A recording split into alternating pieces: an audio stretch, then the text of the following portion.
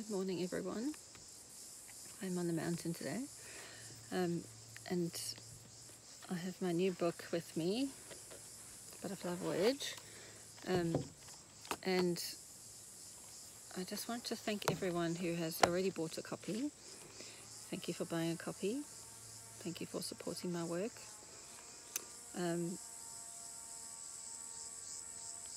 And those who have bought it and are waiting to receive it or are reading it at the moment, I thought I would just explain a few things or give you some background on the book. And so the first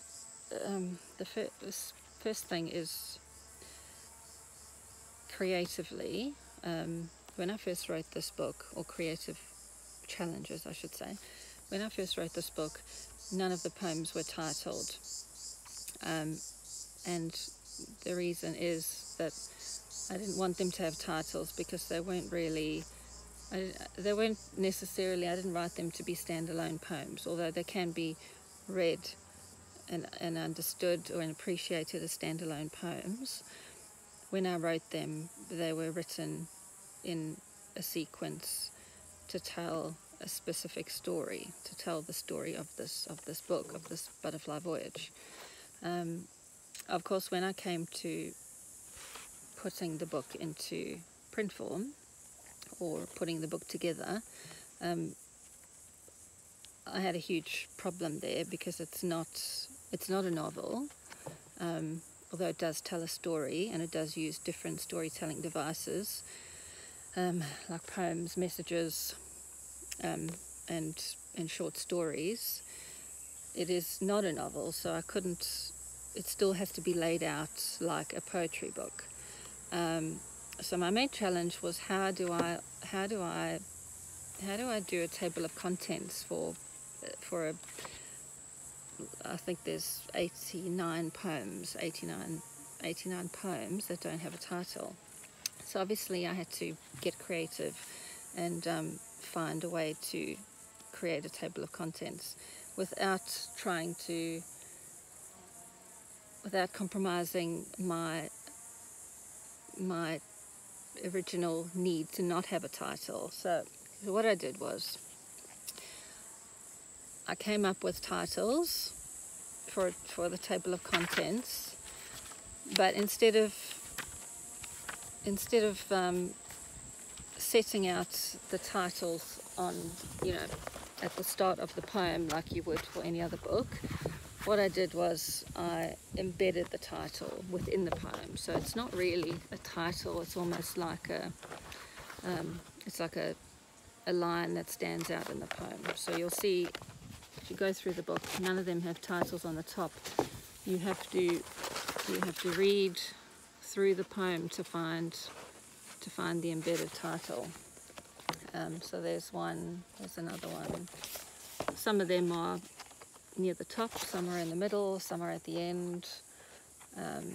So that was one creative challenge that I think I overcame pretty well, and I quite like the way it looks now. It's because it is more like a storybook, which is what I wanted it to look like, instead of a rigid, title of a poem. I didn't want it to look like that, so it kind of flows, which is good. So that's one aspect of the book. The other aspect of the book is the cryptic messages. So I've had a couple of people say they really like the concept, right? This concept of the fact that there's this cryptic poem that has an urgent message, and it's led me on this journey. It's like I've made it all up.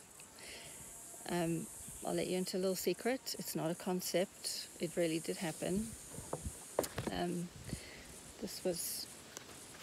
had this first poem, message, that eventually led me on this long journey. The book tells you the story. And there are 12 of those cryptic messages altogether. And within the cryptic messages, you will see, mostly in the cryptic messages, but also in some of the poems, you will see an end note number. So let me just find one here. So here's a normal poem. There's a word there, are you, and it has a little number next to it. And you will find that there are end notes at the end. They're called Butterfly Voyage end notes. And at the end of the book, there are a series of notes that explains what the word means, or in the case of the spirits, the cryptic messages, there are references that I have tried to figure out, and this is what I think they mean, but there are still many that are left. They're still open to interpretation, and I'll probably still find out in time. So there's a spirit message 9. And there's a phrase that's obviously I didn't know at the time, and I had to look up and make sense of. So those spirit Butterfly Voyage end notes at the end of the book, that is what they are. They will explain all of those little numbered references, give you some insight into what those things mean. What else can I tell you?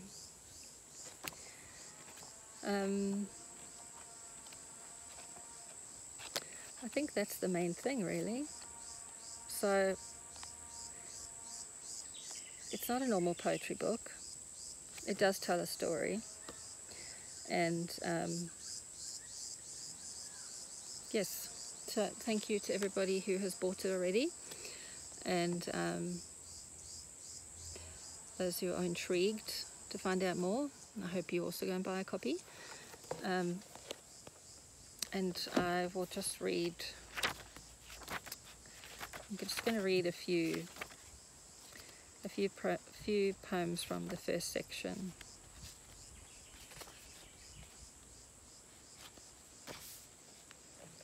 You'll probably have to go and watch this on my YouTube channel, because yeah, this video is getting long. 7 minutes.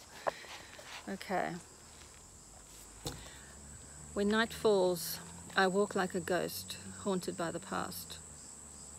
When my toes meet the roots of the forest, I see a rusted cage, the trappings of survival. And if I look around, it's because there's people around. Probably think I'm nuts. On a blue window, I leave smudges of fear.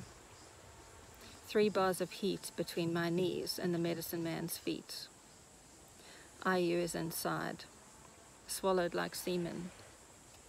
I hear chains rattle, see fingers point at me, the marked woman before her burning, before her ceremony, before her power runs out, before it's renewed, before the virus mutates. I lose lashes at the thought of this misfit being burned at the stake, but it must be killed. Channel me before I'm lost, stamp like an animal, shift the mountain. You warrior queen, you mother of life. Get out, I tell you, get out, you liar of likeness. You've overstayed your welcome. I'm shutting off the power, taking away your bed. Tonight we go to war. I don't want you anymore. I will do this thing, this awful thing, to extract your poison from me.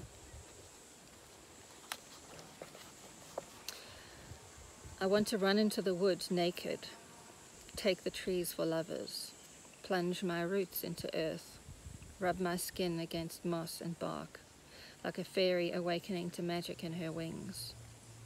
Instead, I am a girl again, with burn marks on my wrist. They sting like a lance searing flesh. Is this what I've done to myself?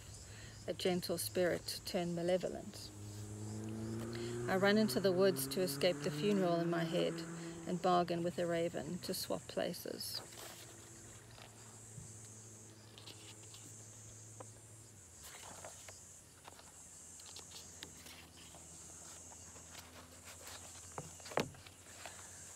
I trust her advice by now. pen the beginnings of a crimson paper trail, shorthand and long. I bleed easier through ink, the bottomless well of a subterranean heart. Outside, my breath turns to smoke as I sacrifice each syllable to rosemary flames. I watch the embers dance up into the atmosphere, visceral confessions purged in the fire.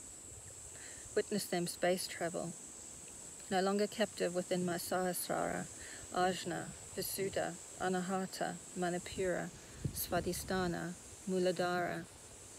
When fire returns to the sky, I will know freedom. If you want to know what those references are, they are in the Butterfly Voyage endnotes, but they are the chakras.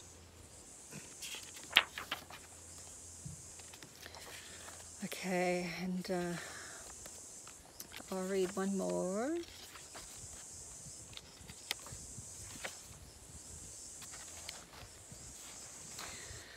I dream of a white horse. It calls me to explore spiritual realms and dimensions through meditation, vision quests, and shamanic journeying. Before it fades to black, and I am underground, a Victorian woman with heels and hat. I follow the voice of a little girl to a room lit with fireflies. On tiptoes, she carefully lifts a birdcage off a row of shelves, presses it into my chest. Behind the bars, a raven with thick wings and emerald eyes nudges my ribs with her beak and says, I have much to teach you about the language of freedom. So there you go, 12 minutes of me talking. I hope it didn't bore you. So my new book, Butterfly Voyage, is available now. And happy Friday.